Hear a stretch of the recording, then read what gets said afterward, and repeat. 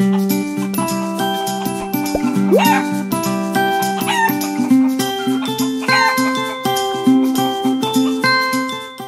behavior explained. What does a stressed chicken look and sound like? A stressed chicken is harder to spot than you would expect.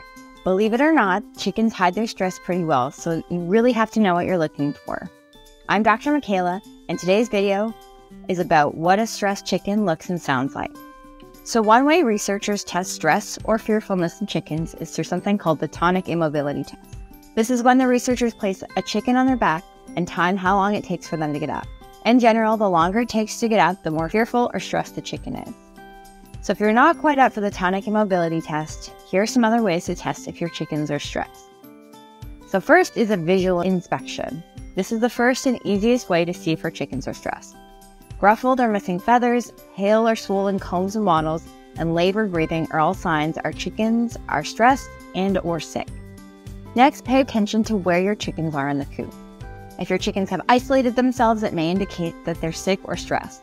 If they're also avoiding certain areas in the coop, check to see if something specific is stressing them out in that area. Next up is to monitor your eggs. A stressed chicken may lay fewer eggs and may also lay misshapen eggs. And she may even lay her eggs outside the nest box in strange places. Then you're going to want to look for negative behaviors in your flock. Examples of this would be continuously pacing up and down an area of the coop, feather pecking, or acting more flighty. Also, if you notice your chickens are spending a lot more time preening and you're starting to see some missing feathers without any evidence of mites or parasites, it also can be an indicator that they are stressed. And lastly, listen to your chickens. They make different sounds when they are stressed. The sounds can vary from a loud squawking to an alarm call if they feel threatened. You may even hear a gackle call, which sounds like several clucks and then a squawk. Chickens do this when they are experiencing frustration. Think of it as the chicken version of whining. So if you pay attention to these small cues and notice that your chickens are experiencing stress, you can intervene to help. Giving a daily probiotic like Thrive can help alleviate the daily stressors our chickens experience. The ability to express natural behaviors can also help alleviate some of the negative behaviors associated with stress.